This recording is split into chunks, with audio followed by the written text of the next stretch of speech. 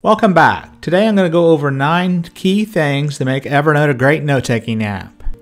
Number 2 is that Evernote has templates to help make notes more quickly. Number 3 is that Evernote has a traditional notebook structure.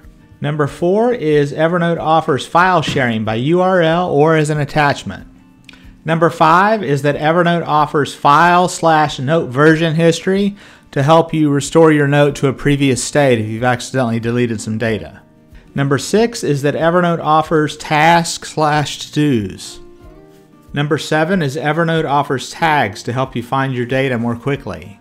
Number 8 is that Evernote can encrypt text within a note. I believe it uses 128-bit encryption.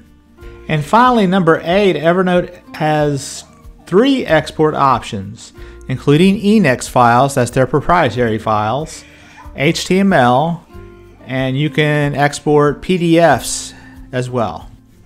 And to summarize, I would like to say that I think Evernote is an excellent note-taking app.